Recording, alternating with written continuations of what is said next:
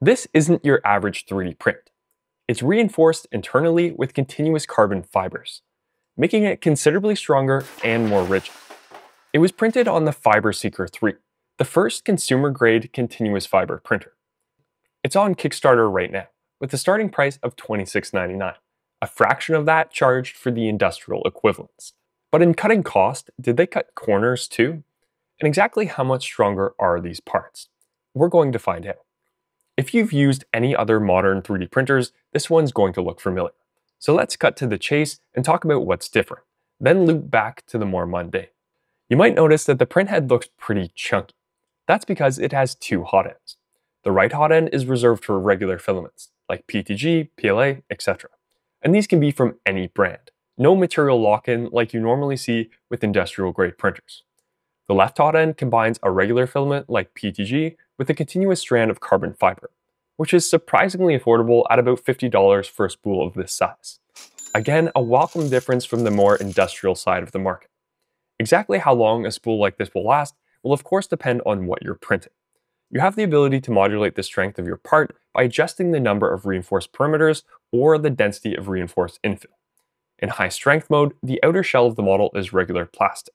In hyper-strength mode, you can print the part almost entirely from carbon fiber. There will still be some plastic, however, used as a binding agent. This is the secret sauce of this printer, Co-Extrusion. The two combine inside the heat block and exit the nozzle together as one continuous coated strand.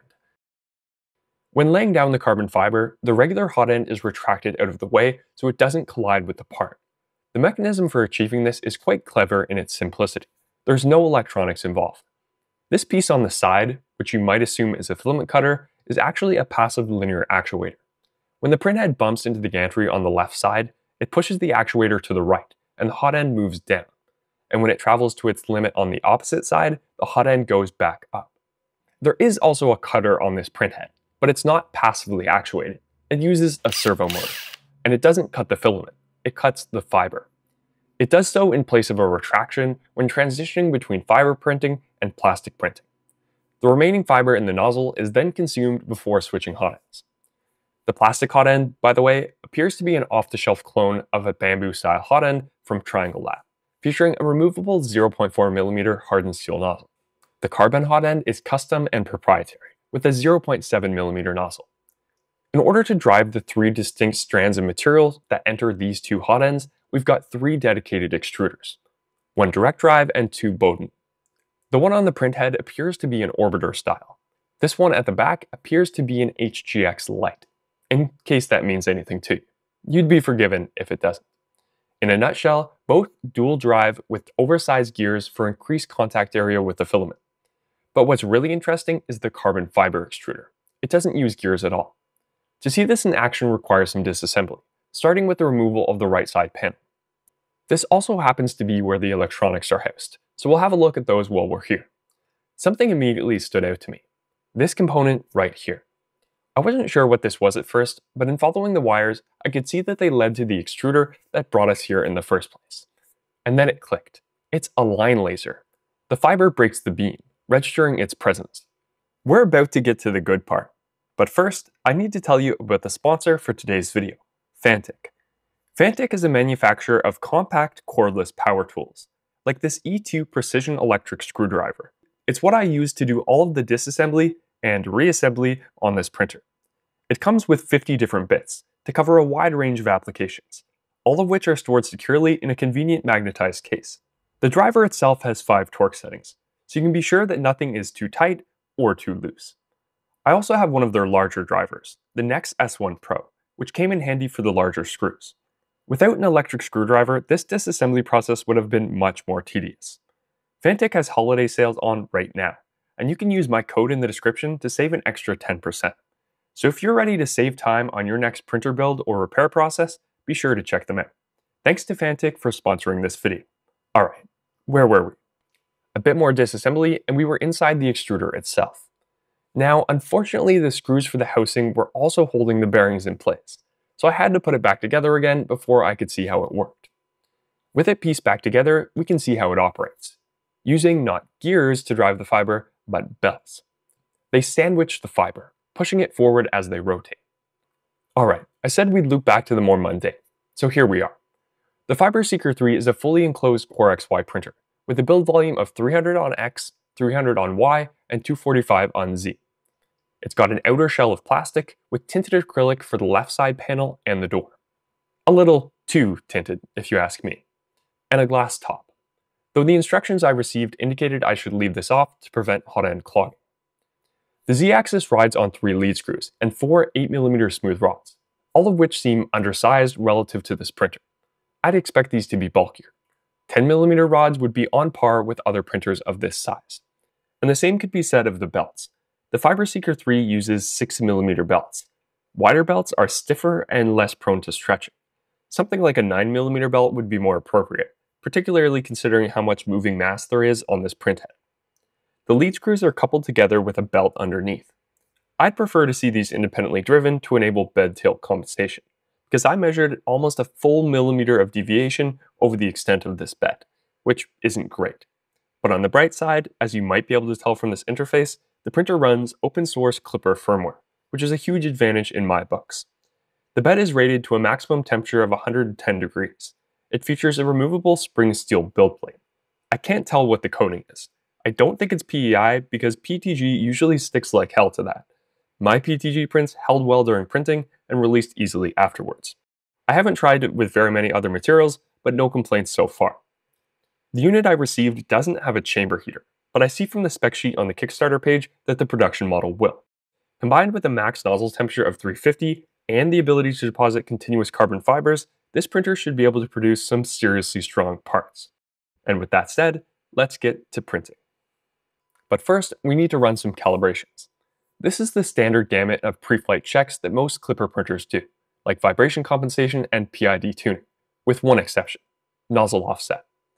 The determination of the relative position of the two nozzles is accomplished using a spring-loaded pin at the rear of the bed. Bed leveling is accomplished using direct contact nozzle probing, with an integrated piezoelectric sensor in the printhead. One last thing before printing, and that's filament loading. The two plastic spools mount on the rear. Hidden away under this cover are two Bigtree Tech smart filament sensors that can detect both filament presence and motion. The carbon fiber spool has its own compartment on the side. Once we start printing, the first thing you'll notice is just how much slower the fiber deposition is. Regular plastic printing is on par with other modern high-speed printers. This Benchy took 36 minutes to complete. It's hard to tell exactly how good the print quality is with transparent filament, but the parts I can see do look fine. When printing in high strength mode, the plastic extrusions are printed fast and the carbon fibers are laid down slow. So the prints might be considerably stronger, but they will take significantly longer. As the saying goes, you can't have your cake and eat it too. My first test of high strength mode was a simple bar with a solid core of carbon fiber. The addition of this reinforcement increases the stiffness of the part considerably, especially compared to unfilled PTG, which is particularly flexible. But to say the parts are simply stronger isn't specific enough. Strength is a blanket term. To break it down, there's tensile strength, flexural or bending strength, and impact strength. When chopped carbon fiber is added to regular 3D printing filaments, it enhances bending strength, but generally reduces impact strength. Carbon fiber parts can be quite brittle. But not all carbon fiber filaments are created equal. Some use milled fiber, a fine powder, and some use chopped fiber, small segments. Filaments infused with milled fiber are less brittle, but don't have the same gains in strength. Chopped fiber filaments have better mechanical properties, but they still pale in comparison to continuous fibers, which give huge gains in tensile strength, but only in a direction parallel to the fibers. The layer adhesion will still be the limiting factor in the Z-axis strength. With that quick material science lesson out of the way, let's try slicing our own parts. Now, unfortunately, this printer requires a manufacturer-specific slicer, and, well, it kind of sucks. It's based on Cura, which I've never been a fan of personally.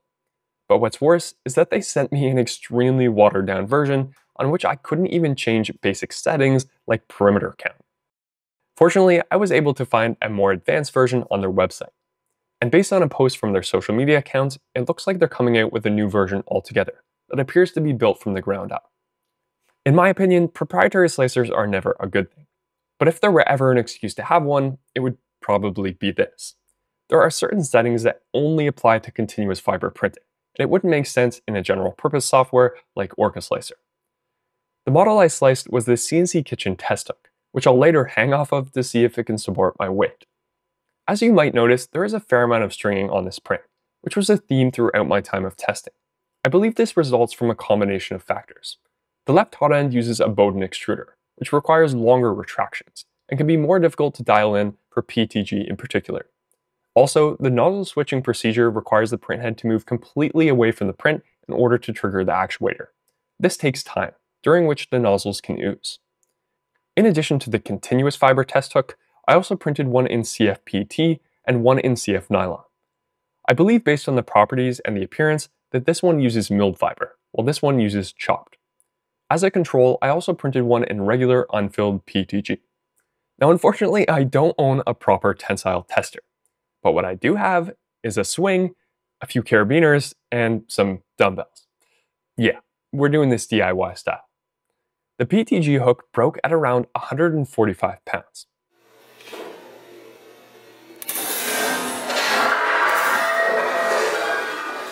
Next was the carbon fiber nylon. This surpassed the available weight I had in dumbbells and medicine balls, so I threw on a few rolls of filament to seal the deal.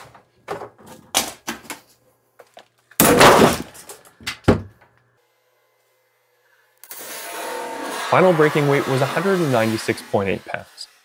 The CFPT hook broke at a surprisingly low 150 pounds, but upon inspection I noticed that it was sliced with inconsistent settings, which goes to show that optimizing your print settings can go a long way to increasing part strength, without the need for a specialized printer.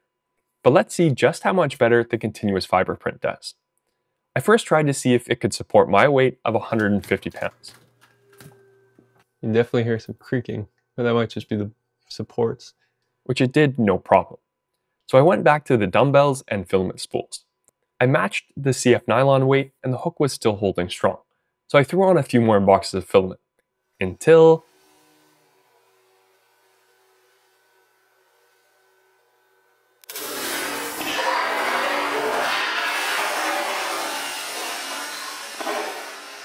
final breaking weight was 235 pounds, a 20% increase over the CF nylon hook, which honestly wasn't as much as I was expecting, and I think I might know why.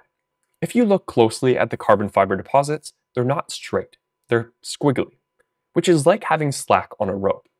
In order to make the maximum contribution to the tensile strength, the fibers need to be pulled tight. So why are these fibers so squiggly?